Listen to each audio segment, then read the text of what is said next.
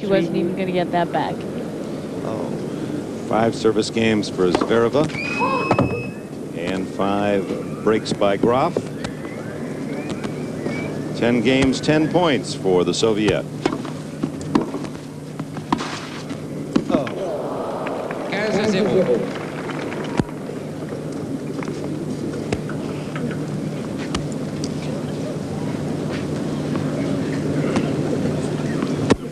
They played 29 minutes.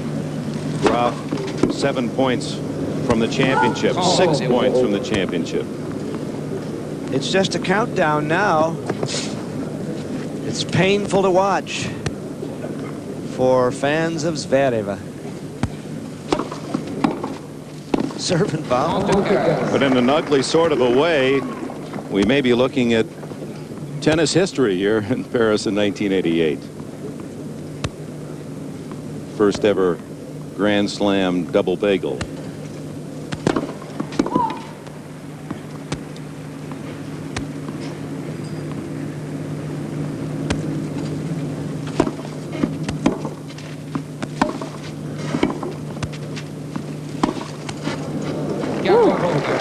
Zvereva won 3 points in only 1 game. That was her first service game after Graf opened this championship holding at love. Zvereva actually had a 40-30 lead in that second game. That's the only time she's been close to winning a game. There's another race, the third for Graf. And when we return, Natalia Zvereva of the Soviet Union is 4 points away from a negative moment in tennis history.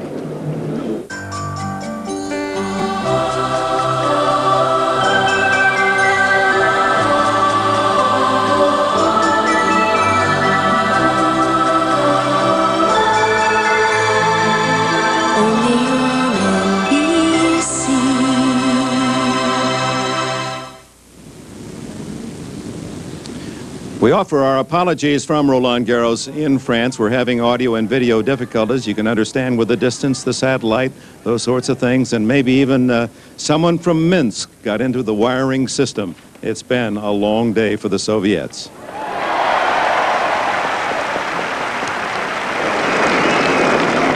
Steffi Graf has stormed through this French championship, averaging 57 minutes a